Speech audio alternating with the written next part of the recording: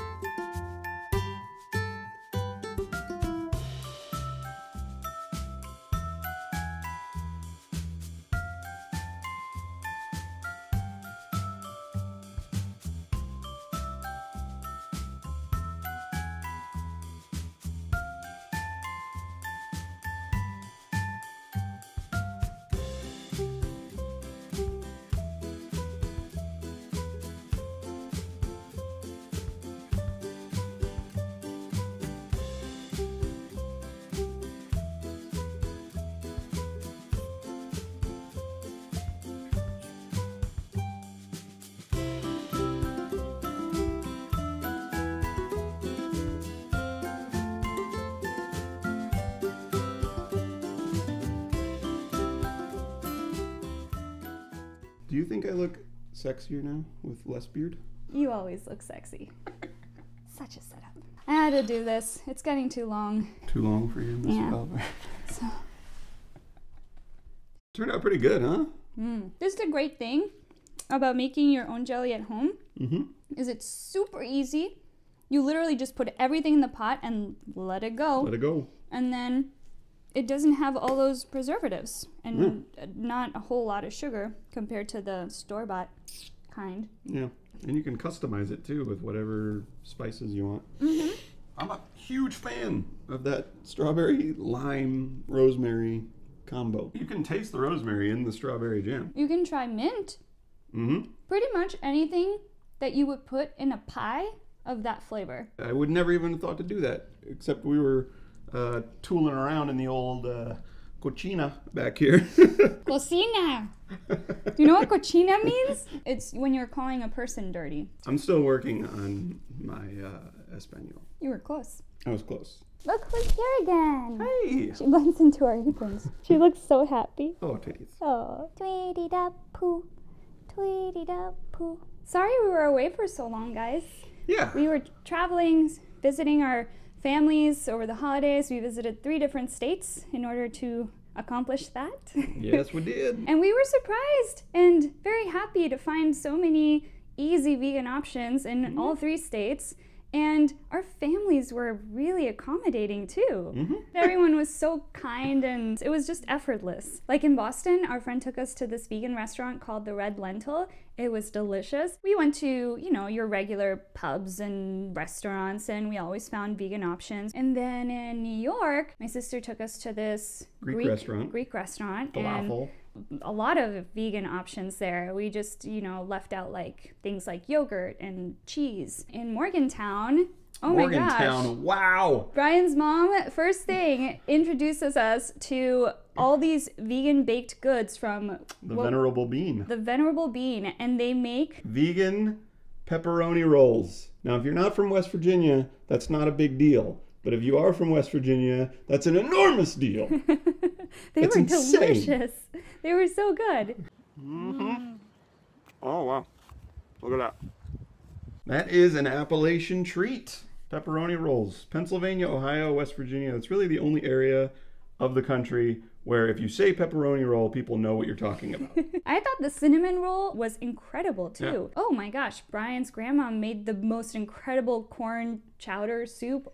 Yes. Why? And you know us in soup. I'm going to put Tweeties down because we worked out yesterday and my arms are killing me. For all the delicious vegan fare that we had over the holidays, thank you so much. So we had this thought while we were watching all the new commercials. In January, it's typical. You'll see a lot of commercials for gyms and workout equipment and diets and all this stuff because people want to get in shape for the new year. That's a very popular New Year's resolution. Which ends at around the end of February. Yeah.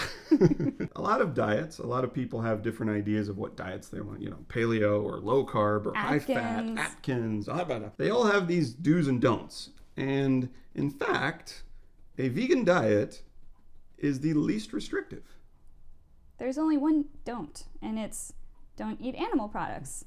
But like with the Atkins diet, you don't have options like carb-free pasta or carb-free cookies, you know, but veganism, they're making options all the time. Remember a few months ago when I mentioned that we wrote to our local Trader Joe's branch manager asking him to carry more dairy-free options? Cheese, butter, what have you. Guess what? It worked! Because we found Miyoko's butter. Miyoko's dairy-free butter at our Trader Joe's. This is huge because you were only able to get this online before. This butter does not have palm oil. No palm oil. And it's pretty affordable. Vegan cream cheese from the Trader Joe's. Try this. It's new. Yeah. Try this with the strawberry jam on a bagel. It's so good. We got these pretzel bagel buns there that are vegan. It works. Write to your local stores and ask them to carry your favorite products. They might even send you coupons. And we saw a really awesome commercial. We can put that in the description for Country Crock. Yay! It's so cute. It's this little boy in a dinosaur costume and he runs into the kitchen and his mom has like a bowl of vegetables and like Country Crock dairy-free butter. And he goes, oh, but Mom, dinosaurs eat meat. Well, no, actually the biggest dinosaurs ate plants. There's a whole big like plant-based protein stuff now in Targets and grocery stores. Yeah. It's growing. It's growing. It's growing. Coming. So somebody asked us in the comments how we met. We met at a friend's wedding. We did. We met at a wedding. We were both groomspeople. We ended up talking about Interstellar. We sat on top of a dining room table in a cabin in the woods, and we talked about time travel, quantum physics. Yeah. The fabric of space-time. You know, all the usual stuff you talk romantic about stuff, when guys. you Romantic meet a person. Stuff. Yeah. Funnily enough, at the wedding where we met, they gave us as wedding favors little jars. Jelly jars. Yeah. We just sort of hung out for a few months, and then you made me vegetarian chili and vegetarian lasagna. You took me out to a vegan restaurant.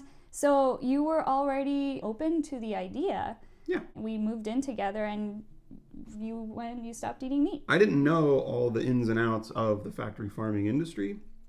Before I became vegan, I had never seen earthlings. I didn't know about, baby male chicks being ground up alive. I didn't know about pigs being steamed alive. I didn't know about baby calves being snatched away from their moms and killed for veal. Like, there's a bunch of stuff that just wasn't in the normal psyche of your average meat eater because they don't want it in your psyche. And so the more I cut out animal products, and when we cut them out entirely, just the better I feel as a person. If you're going to be with a person who considers eating meat morally wrong, then how can you be with that person and still eat meat? To me, that would be a conflict right away in the relationship. What's more important to me, being with this woman or eating meat?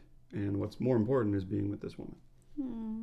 And granted, there are many couples out there who are different in that aspect. Oftentimes what happens is the non-vegan partner starts to slowly incorporate vegan foods, vegetarian foods. They start adopting the practices of their vegan partner because it really is that easy. Buying non-dairy butter is just as easy as buying butter. So when you have the choice, why not? Why not? Buying almond milk is just as easy as buying milk. It's not in the human being nature to murder a baby cow and steal its milk. Like, it's not, you wouldn't do that. What are you doing? You're shaking it around in my head now.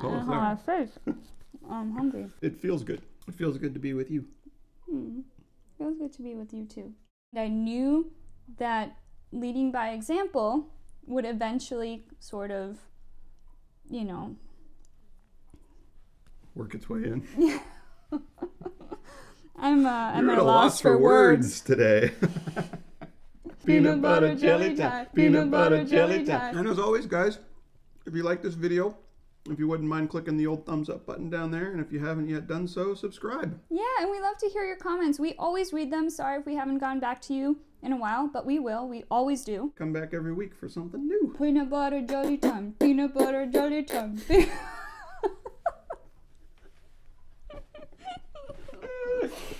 Is that good? Are we cutting? Okay. Cut.